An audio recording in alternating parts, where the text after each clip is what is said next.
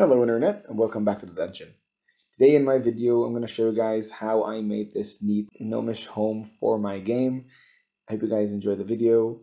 If you do, please like, share, and subscribe, and without too much further ado, let's jump into it. So to get started, what you need to do is, first of all, make your base. I do this from green MDF, the best type of MDF in my view, because it doesn't warp when in contact with water. So I first take a box cutter and bevel the edges roughly and use some sandpaper to smooth it out. When this is done, I take a pencil and simply draw out the construction plan for the hill and the stone fence that surrounds the garden of this gnomish home. I also make sure to mark out where I'm going to put the gate so that I don't accidentally fence up the entire yard. When this is done, I take some pieces of XPS and I create the rough shape of the hill, making sure to leave one side of it completely straight, just like a cliff, so that I can create the building front directly on the hillside. Once the glue dries, I take this Sharpie and I draw out the wood structure plan for where I want all the beams, planks, doors, and windows to be on this building face. I eyeball the plan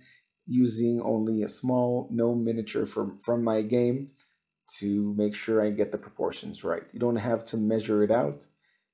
This is actually the fun part where you don't have to overthink it. Once the plan is ready, I start creating the beams and planks for my building front. I do this using the same XPF, and I cut out long strips. Some measure 5 by 5 millimeters to create the beams for my building front, and some measure out as 2 by 20 millimeters to create planks for the walls themselves and the doors and windows. To create the wooden texture, I simply take my scalpel and run it in wavy lines along the strips, not going deeper than 2 millimeters on either side of the planks or beams, but I make sure to go on every side of the beam. When I have all the cuts in place, I simply take a steel brush and run it along these grain lines that I just made to really emphasize the wood texture. When I have all the beams and planks ready, mind you, they're not cut to size yet, I simply take them and place them over the building sketch on the wall itself and cut them in place and glue them immediately where they're supposed to be. Now, wear marks give everything a much more realistic feel. So when I create the door, I simply take the plank piece and cut it to size to fill the entire door. Mind you, this is a small door. Mark out plank lines in this wide 20 millimeter strip, and then take my X-Acto knife and simply wear down the bottom of the door to make it seem as if this door has been used for a while and it's starting to rot at the bottom. Now, mind you that God is in the details. So I take these small pieces of cardboard that I cut out of a cereal box to create the hinges. These are simply 3 millimeters by 20 millimeter strips of cardboard that I took, cut wedges at the edges.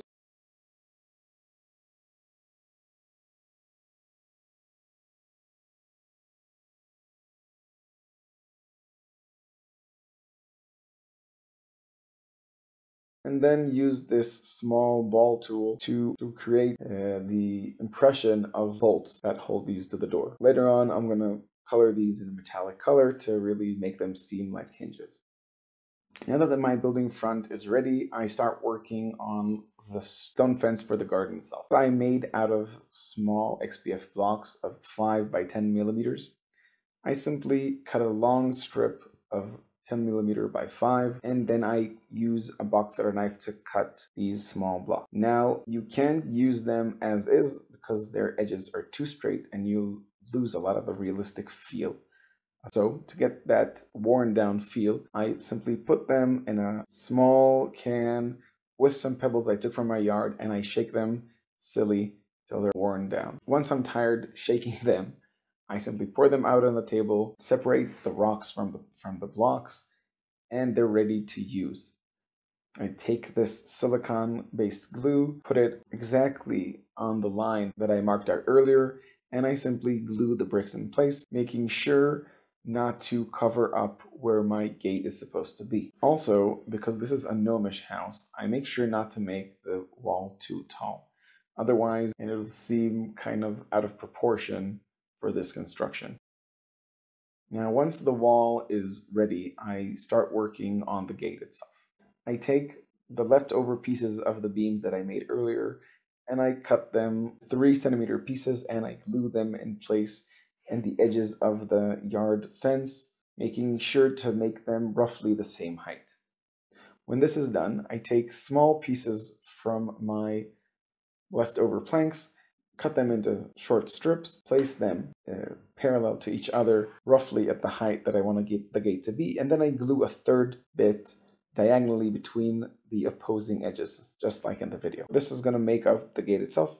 When this is dry, I simply pick it up and glue it in place, closing out the gate. Now I also took some of my leftover bricks and kind of covered up these steps that I made leading from the yard up onto the roof. While going to Ireland a couple of years back, I noticed that some of these old country houses way out back seem to have this grass roof that animals can go up on to eat and graze, and I thought this was a really neat idea for this gnomish house and I wanted to incorporate it into this build. So why not give these animals and the farmer that lives there an easy access to his roof via these stairs. Once the glue is dried, I take some filler and I use it to cover up any seams left in the XPS and at the bottom between the wall and the MDF itself. And I also put in this chimney flute to hint at the larger home that is underneath the hill itself. I wait a little till the filler hardens and then I use some sandpaper to smooth out the hill. Mind you, you don't have to smooth it that much because we're going to cover everything up with static grass. So this is really a pet peeve for me, that I don't like roughed out filler. But you could actually leave it as is if you're going to cover everything up static grass or with flock. At this point, I thought that it would be really neat to have a stepping stone path between the door of the house and the gate. So I took out one of these strips of 2x20mm XPS, roughed it up with the tinfoil ball, and then cut it into small uneven pieces and simply glued them in place between the door and the gate. When the glue was dry on the stepping stone path, I took some watered down PVA and smeared it all over the yard, being careful not to cover the stepping stones themselves, but rather getting some PVA between the stepping stone. Then I took some sand I picked up at the beach and spread it in the yard, really trying to get it to stick to all the PVA. Now I did this in part to fill out the yard itself, but also because I wanted the stepping stones to seem a bit sunken, just like stepping stones in my yard. I shake out the excess sand and make sure that sand is getting in between those stepping stones. I do this sand treatment not only for the yard, but rather for the entire area around the stone fence. And then I let the PVA cure. Once the PVA has cured, I take some black Mod Podge and give the entire model a base coat. For those of you who don't know, black Mod Podge is simply a mixture of matte Mod Podge with some black acrylic. Once the base coat has cured, and this actually happens pretty quickly with Mod Podge, I start giving unique and different base colors for each part of the model. I give the hill itself a base coat in burnt umber, any stone or brick a base coat in dark gray, and all the timber a coat of burnt sienna. Now I'm not covering up the hinges because I'm going to give the metal bits another coat of gunmetal gray later, so at this point it's not that important. Once the base coats have dried, I take a deerfoot brush and put on lighter shades of those same colors, and put a lighter shade of light brown and light gray on those relevant pieces. Gray for the stones and brownish for any bits of wood or timber. Now, to give the stonework a bit more variance, I colored specific stones in different shades of brown and gray. This makes it seem as if these stones were collected from the surrounding area and not quarried from some central quarry like in a town, but rather in a more rustic setting where people make their houses out of things that they just found lying around, or out of some old ruins from this area. You could actually incorporate this as part of the narrative of the area, that these houses were made out of the blocks and stonework of some ancient ruin, and they might have carried off some of its power. Could be a neat idea. Now that all the paints have dried, it's time to move on to the grasses, trees, and flowers on the model.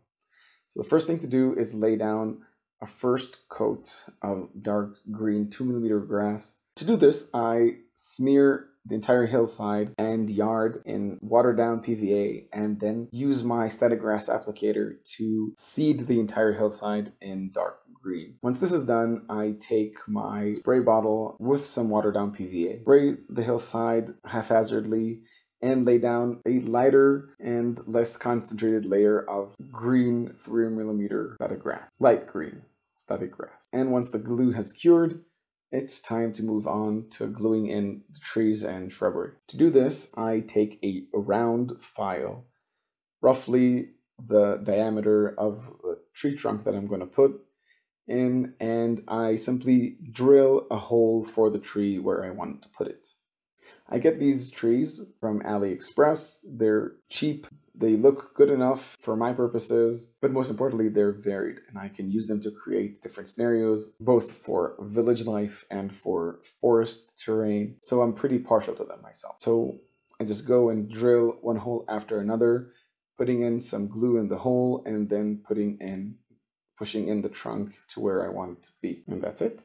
When all the trees are glued in, I take my paintbrush, speckle the grass lightly, and then use these colored bits of foam, pushing them in with my thumb into where the glue is to create patches of wildflowers growing on top of the hills. Another really easy way to do this is using a spray bottle to simply spray the hill, though I would recommend caution when doing this because you might spray a bit too much, as I did here, but actually managed to get away with it rather nicely without creating too much of a mess. Now, the only step I forgot to mention that I did here was spraying the entire model when I was done with some matte lacquer to really keep everything in place and help the static grass persist for longer. And that's it. Thanks for watching. I hope you guys enjoyed the video. If you did, please like, share, and subscribe, and leave a comment down below about videos you'd like me to make or models you want to see. And I'll see you guys next week. Till then, happy gaming.